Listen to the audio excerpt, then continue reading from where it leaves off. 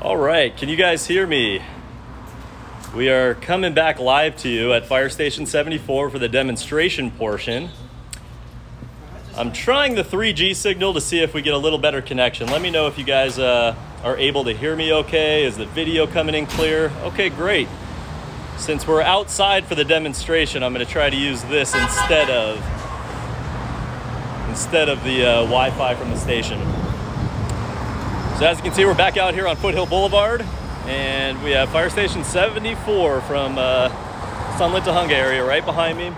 We have some of our members getting ready for the demonstration. And I'm going to take you actually a little closer so you can hear what it sounds like when we get a structure fire.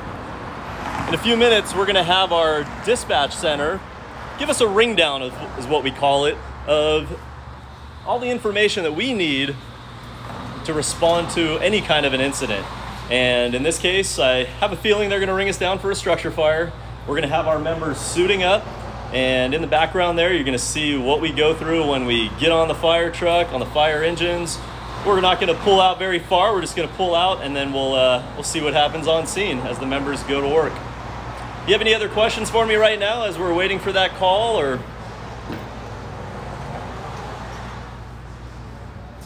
All right.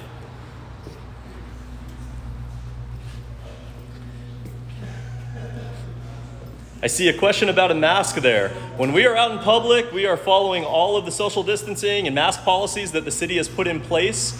When we're in the station, we try to distance ourselves from each other, but of course we have to always be training. So there are times like these when we are not going to be wearing masks. You're going to see that our firefighters are going to suit up for a structure fire, and of course we are wearing our mask when we go into a fire. But we do the best we can. As you saw, we have sanitation supplies all over the station. We're constantly cleaning our boots, cleaning our gear, wearing our N95 masks when we go on EMS calls, and we wear our face coverings. I have mine right here, stuck to my badge so that I can put it on really quickly if I end up out in the public talking to people. We really appreciate when the public is wearing their masks as well. It keeps them safe, it keeps us safe. It's unfortunate that we have to deal with this right now, but it is something that we are adapting to, and life goes on. We still need to do our jobs, so I'm really appreciative of all the members at our station that keep coming to work day in and day out and doing what they need to do. I got a question if this is a single engine company. This is a light force company.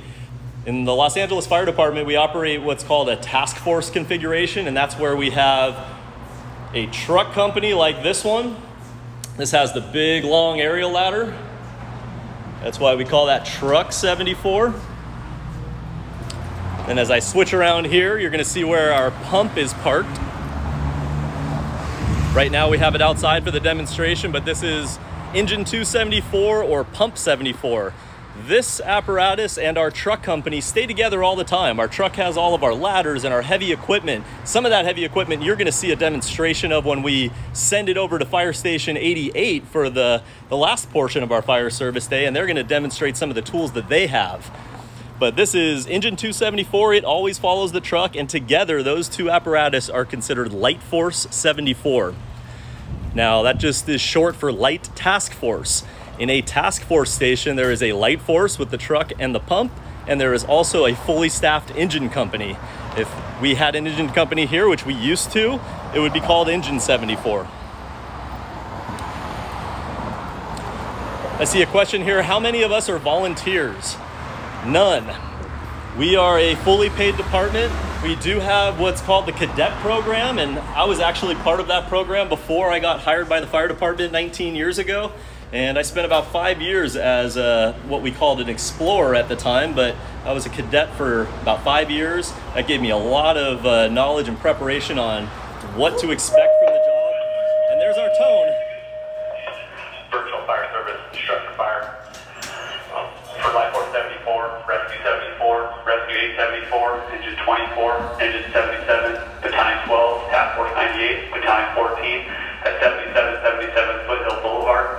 Channel 9 response, Tactic 17, Metro clear.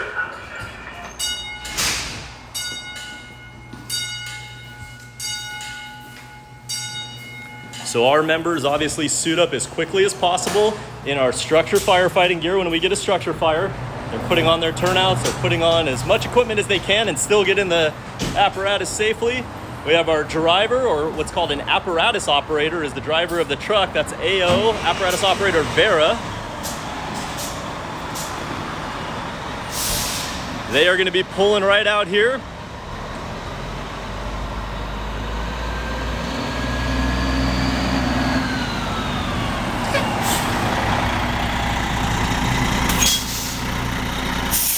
And our pump would be following them up right here. And we are basically spotted right here in front of our fire station. We're gonna pretend that this is where our structure fire is occurring. We have our members that are pulling off equipment. They're gonna put their breathing apparatus on. We have firefighter Calderon coming around. He has his breather on his back. Firefighter Lopez is hooking everything up that he needs to. Here comes the nozzle. We're pretending that it's our fire station that has the incident, so he's putting his nozzle right at the entrance of where they're gonna make entry. We have our engineer, Ron Cavateo. He is in charge of driving this fire engine 274, and he is hooking up the hose line. He's in charge of calculating the pressures that are gonna be needed to pump. Firefighter Arroyo is simulating that he's cutting the door open to make access. This is what we would be doing on an actual structure fire. We make access as quickly as possible. And we're obviously simulating that that door is being cut open. It is opening up right now, and our firefighters, we already have firefighter Calderon, who's our nozzle member. He already has his face piece on. He's ready to go inside, but he's waiting for his partner, firefighter Lopez, who just put this ladder up. Sorry you guys missed that, but he pulled this ladder right off of the back of our pump, right out of that compartment, because it was just conveniently located. That was able to reach the roof, and if we were assigned to roof operations, we'd be going up that ladder. So they're just about ready to make entry into this building. Firefighter Calderon could be cooling down the building if it was a really significant fire going on before they make entry in what we call a transitional attack.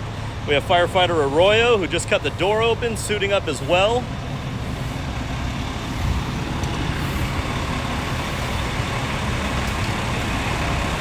And at this point, these firefighters would be joined by either the apparatus operator, if this was a truck operation, because as a captain, I would be in the cab running the incident until taken over by the battalion chief. So as they made entry here, obviously you can see very clearly that they're making their way into the building. This person would be back at the door. He's assisting them getting their hose line into the building. There might be obstacles that he has to pull hose around so we can make it in. But at this point, we probably wouldn't be able to see anything. It would be very dark. The smoke would be banking down, and these firefighters are low on the ground so that they can be under the smoke and the heat and be safe and hopefully be able to see something, but there's a good chance they wouldn't be able to see anything. So with that, these guys are doing all the hard work, and I'm sweating here. It's a little warm in the valley, but we are gonna wrap this part up, and we'll let these members get their stuff loaded back on the fire engine in the fire truck so that we can be back ready to respond to another incident. We already had one incident this morning that thankfully turned out to be a false alarm. It was a brush fire response up in one of our canyons. Thankfully, it was just somebody's fireplace, and some people naturally called the fire department because they smelled and saw some smoke, which we are happy to respond out, of course. That's what we're here for, and fortunately, it was not an actual incident. So with that, I'm gonna look and see if we have any other questions. Well, thank you for all the gratitude. We really do appreciate all of you, and we are happy to bring this to you. Hopefully it was interesting, a little bit of insight into our fire station life, and hopefully next fire service day we are able to bring you into the fire station like we usually do and give you demonstrations in person. Until then, I am gonna now be throwing this over to firefighter Margaret Stewart, who was on a helicopter out of our air operations, and she should now be getting in place at Fire Station 88 in Sherman Oaks, where they are going to be giving you another demonstration of some of the truck company operations that we do on incidents. So thank you very much, and that is all for now. Take care.